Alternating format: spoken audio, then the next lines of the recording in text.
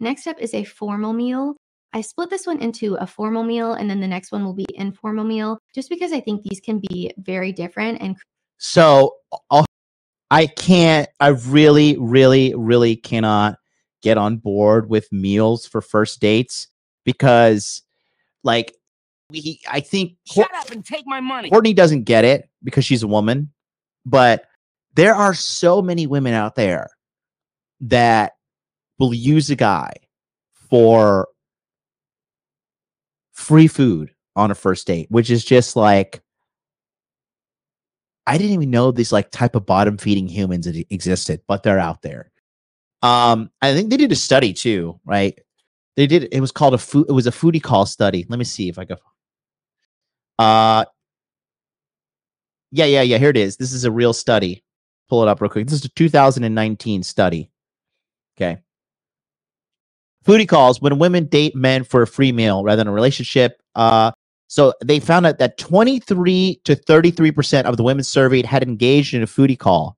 Okay.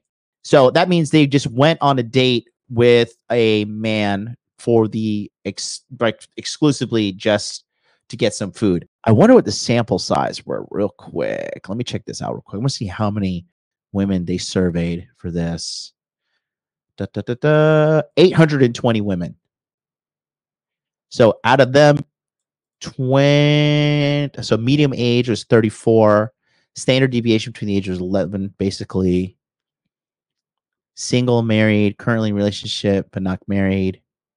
96 white were 75%, African American 11%, Asian 7%, Hispanic 5%, other were 2%. Yeah. So yeah, there are, I mean, one third of these women here, approximately 23 to 33%. So, like I said, for me, and here's how you notice too, like, okay, if you get on a date, right? When the girl is like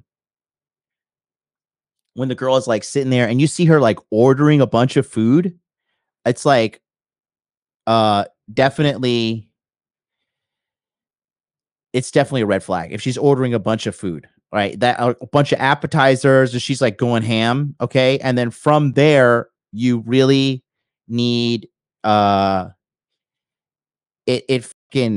you need to like quickly calculate your exit plan. And so how you can do for you guys, because I work at the restaurant industry, okay? So what you can do is you just excuse yourself from table. Like, just give me a second, I'll be right back. Go find the waiter, go find a manager, be like, and just talk to them directly. Be like, hey, listen, here's the deal. I'm on a first date. I think this girl is just here trying to get free food out of me. She's ordering a bunch of stuff. I don't want to do this. How can I get out of this situation right now? Because I want to go home like immediately. And one, if it's other girls, right, they'll most likely respect you and low-key be attracted to you because you have the balls to stand up for yourself. And then two, there is a way out. And listen, you do not owe this woman a motherfucking thing, guys. Especially if she has the audacity to come on a date, rack up a gigantic bill, expect you to pay for it, and then disappear and go fuck some other guy. Okay? This is how we bring back balance to the force. You men need to start manning up and having some self-love, because if you love yourself, you're not going to tolerate that. You are not going to tolerate, waste your time, waste your money. You got to sit there and look at her ugly face because you know she's a piece of shit person. So I personally say no food dates until after you have sex with her. Sex is the gateway for her to get food on a date in front of you. If she doesn't like it, peace out, bitch. Go and get yourself a silver medal because the champ is here, okay? You could drink some coffee with me. We could fucking, do coffee dates. And we're going to talk about some other dates you could do as well. But honestly speaking, no. Okay. And the thing is, now, if you decide you want to do a food date, okay, you have to understand you're rushing into something to a degree that is could be not be beneficial to you. You need to get her on the phone. You need to talk to her. You need to ask her some questions and have a good amount of conversation going beforehand. Talking to her on FaceTime, talking to her on the cell phone, like actual phone. Okay, not just texting like all you weirdos just text, then show up and you realize, oh, this girl doesn't like me. Well, dude, you didn't screen her. All right. So that right there is super, super, super important. Find out, does she really like you? And then don't take her to some, oh my God, for you guys that have money that watch me, do not spend anything more. Dude, if it's a first date, dude, the max, I'm talking for you guys that got money, okay? The max you want to be spending is $70, including tip, okay? And this is after you've screened her and found out that she actually is into you and you want to go to a restaurant that you like, okay? You're not doing things for her on the first date.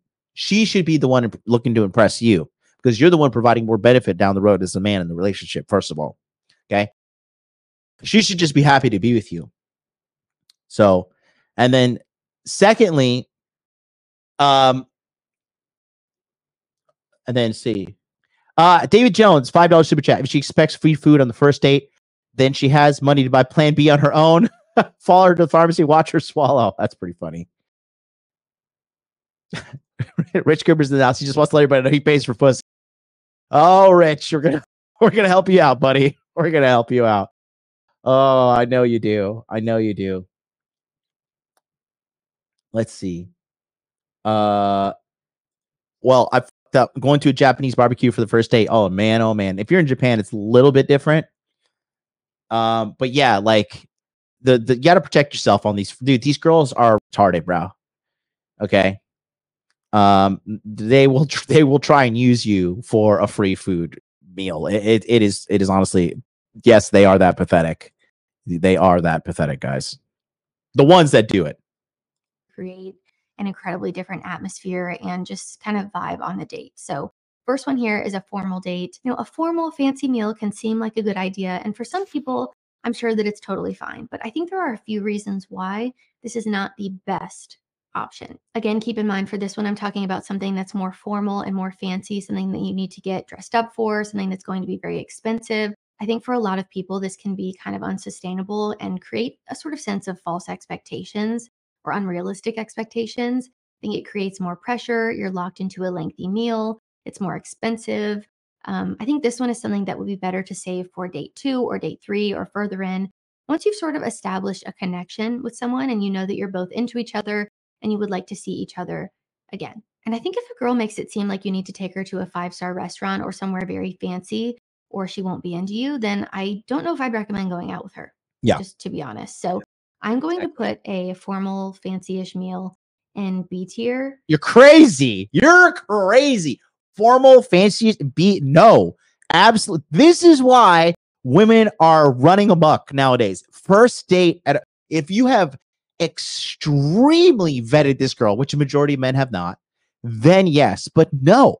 And here's a big red flag too. If you're on a date with a girl and it's nice food and stuff being brought to the table, if she's taking a picture in a way that you could see her taking a picture with her phone, that it shows she looks like she's there by herself, she absolutely is not there 100% because she liked you for the long term. Because if she really wanted to flex, she would take a picture with like the plate and like 2 drinks in the background.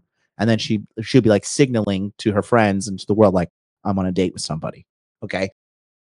But if she's taking a picture of the food in an angle that's like, you're not there, it's not showing 2 glasses, stuff like that, guys. She belongs to the streets. Check, please. See you later. I'm out.